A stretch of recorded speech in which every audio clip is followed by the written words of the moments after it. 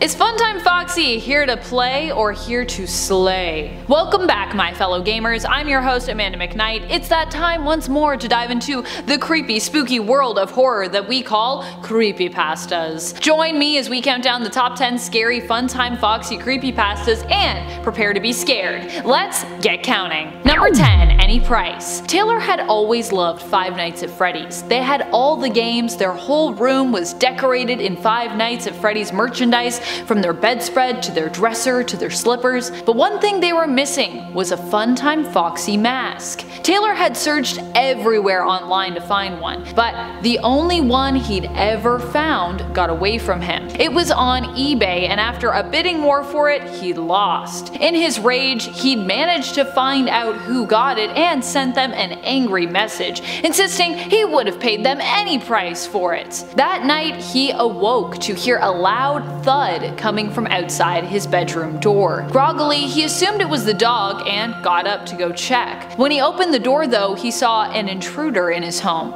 wearing the Funtime Foxy mask. Any price? They asked him, brandishing a large kitchen knife. Number 9. Payback. It couldn't be real. Funtime Foxy and the others had been locked away for so long. How could this be true? How could they be here? But the purple decaying body before him spoke with a collection of voices. Funtime Foxy is among them. You abandoned us, they said, and now you will pay. And friends, if you are loving this list and you love creepypastas and you want some more creepypastas, be sure to let us know by giving this video a thumbs up. And share your creepypastas in the comments below. I love reading creepypastas. They're fantastic. Such a fun exchange of creative writing.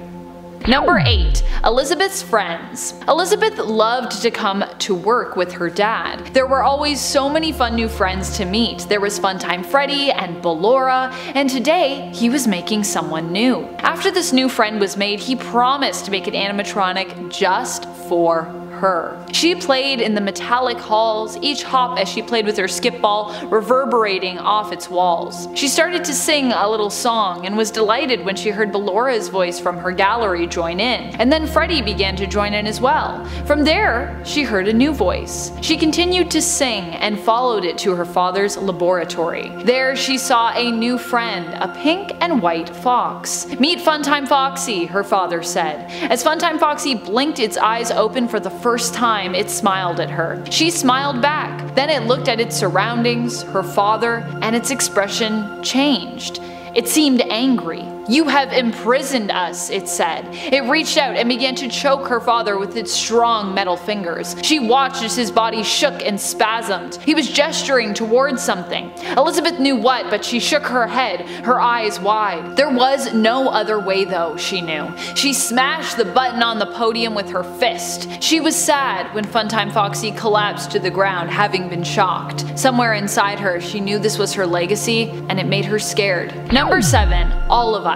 Sophie had just graduated school and was looking for a summer job to occupy her and help her pay her living costs during her final summer before setting out to look for something in her field in the fall. As she scoured the wanted ad, she noticed a job looking for a nighttime security guard that appeared to be part of Fazbear Entertainment and involved work in an underground facility where animatronics were held. She immediately got excited and was even prepared to make sure she went and got all the prerequisites needed before applying. However, she was confused but happy to see that there were none. The ad read "No experience needed." She was the only applicant apparently, so Sophie ended up being hired. On the first day of her job, nothing much happened. On the second day, she noticed some of the animatronics holding areas had become open, but she managed to secure them again before the animatronics wandered off. On the third night, Funtime Foxy's holding area became unlocked, but when she went in to secure it and check in, Foxy was nowhere to be found. As she searched the room, she heard from above,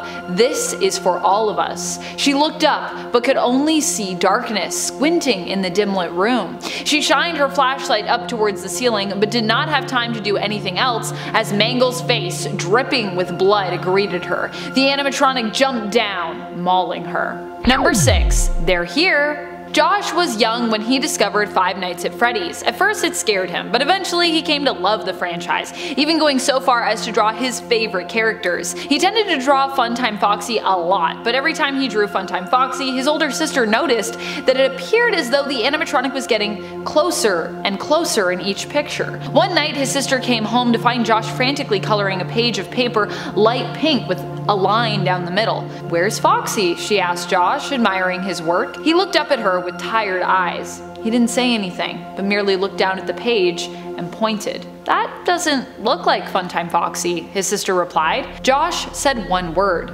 "Close." The lights went out. The room was pitch black. As both Josh and his sister scrambled to get to the lights, Josh reached out and felt a cold, metallic foot. Number 5. Perfect match. Funtime Foxy loomed over the body, looking down at it, hands still dripping with blood. Foxy turned off the recording system within, set it to rewind, and then hit replay. The sounds of screaming came from its voice box. Internally, Foxy pushed pause abruptly, and then tested out this newly saved voice for itself. "Hello, it's me, Jim," they said. The voice they spoke with was a perfect match for their victims. Number 4. I See You. Funtime Foxy has always been my favorite animatronic from Freddy's, so I was very excited when I was at the store with my mom and I saw a new toy on the shelf that was Funtime Foxy themed that I had never seen before. It was almost retro in terms of its appearance, and yet the make and packaging made it look brand new. It was one of those toys that you'd pull the string on and it would launch the figure up into the air. In this case, Funtime Foxy, or as it said on the box, your pal flying Funtime Foxy. I begged my mom to get it, and because I had recently done well on a test at school,